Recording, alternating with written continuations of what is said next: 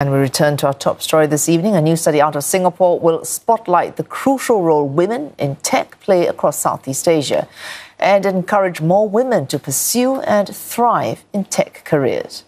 Well, let's dive deeper into this topic with our guest today. We have Quinny Lei. She's Head of Business IT Solutions at Grab. And we also have Assistant Professor Iris Yu. She's a STEM researcher working on green chemistry at the NUS College of Design and Engineering. Well, a warm welcome to the show, ladies. Well, I'm just going to kickstart with you first, Ms. Lei. So you are in the tech field, which is all moving in the direction of AI. And, in the field of AI, it's constantly evolving, it's constantly changing. I think we would like to know what sparked your passion to want to be in this field? I think it's about experimental. And when I started off in tech, it's really by accident. So at the time when I started, it's just because there is a role for me, and I would like to seize that opportunity. And I know that, it is something that I really want to do because of the ideas of innovations, the idea of creating something new with technology. Back in those days, this is something not regular. So all the women are either doing finance, HR in that space. But then I think this is something that, is going to grow in an innovation space that I would really like to explore. That is how I started off. Okay, Dr. Yu, before we get to just a quick follow-up on that, Ms. Lei, when you say you started by accident, I take it was in Singapore.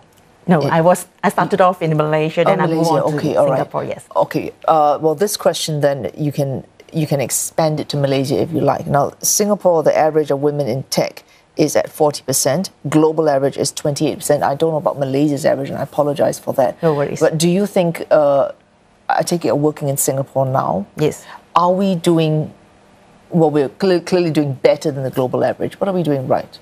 I think we are definitely doing very well, but I'm sure there's more to do, right? And what we have done well is really, we have do a lot of promotions around how tech can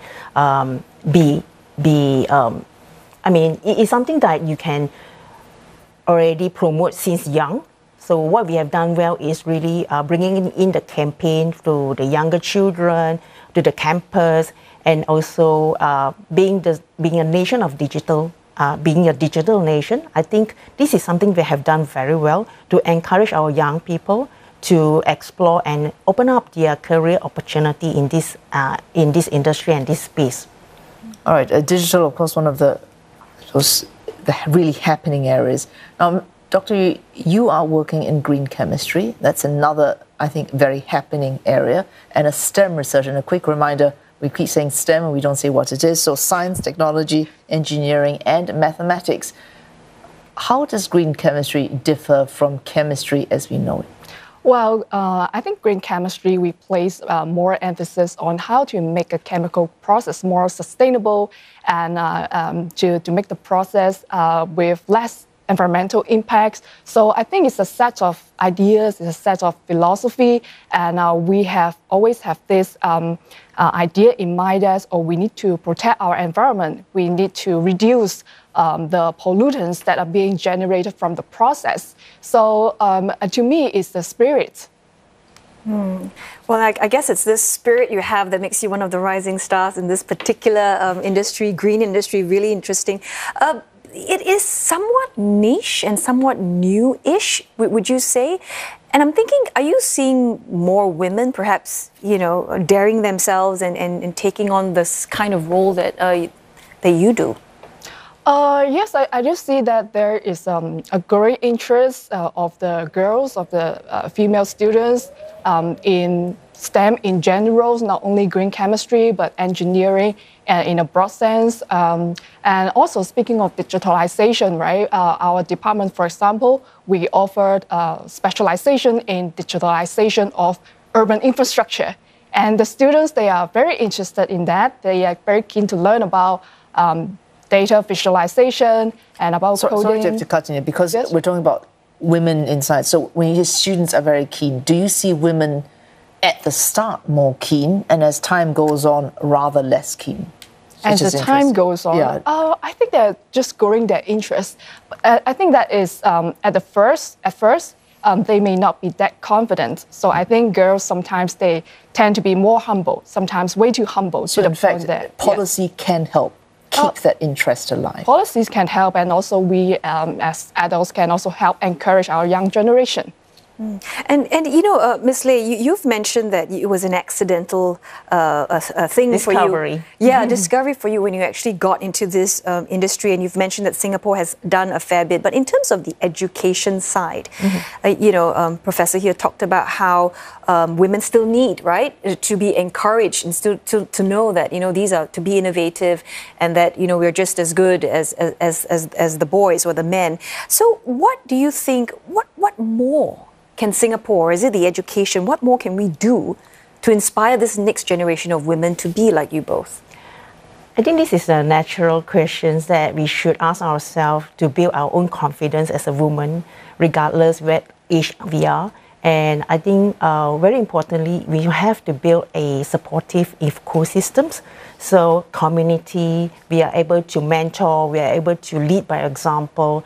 When I'm talking about we as we women, right? And we eat technology or non-technology, I think this is something that we want to create, that kind of environment, that kind of also opportunity to our young generation. So the opportunity for them is really to be having the kind of community for them to reach out to us, to also learn from us, that we can mentor them, to open up their space and their mental mind, that, you know, tech is not as difficult. It's not something rocket science. So I think this is something is a very stereotype kind of thinking, that technology is very tough. It's only for the boys. You know, it's not for the you know, the women or the girls. So I think if we can break this boundary, and I think more importantly is the parental itself. Yeah, I was going to say it starts from young, right? Yeah, and what your parents say to you, what the surrounding people say to you, really matters a lot, right? Forms that impression. Exactly, and gender equality as well, right? Speaking of breaking these boundaries, this question to both of you, we'll start with Ms. Lei first, followed by Dr. Yu. Glass ceilings because you work, I suppose, in the tech industry, right, in business. So it's not just science, it's science in application, science used in managing people. What are the glass ceilings there? First, yourself. So, if I get your question right, the glass ceiling you meant is something like, you know, what is the limit that we can touch, right? So is there one? There's no limit. So as long as you have the confidence, you have the passion, but the very fact that you've got 40% or 28% women participation, when women make up maybe 50% of the population, suggests there is a limit to women's participation. What would that limit be in the industry? I think there is still a lot of stereotype in our society, and we need to break that stereotype thinking. And Dr. you were talking about the spirit you have in green chemistry. Spirit in practice, what are the glass ceilings that you see in academia for women in science? So far, I don't see any solid glass ceiling. I can see that we have a few of our senior professors who are female scientists, very famous in the world, and they are in the top management now. So I think there's always an opportunity for women to become top management, to become the leaders. It sounds like Singapore is a good place to be in, to pursue that. Right. And we need to influence our neighbors as well. Sounds good. And I guess it's time to wrap up this interview because we're running out of time. Thank you both for your time and thoughts. That was Quinny Lei, Head of Business IT Solutions at Grab, and Assistant Professor Iris Yu, STEM researcher from NUS.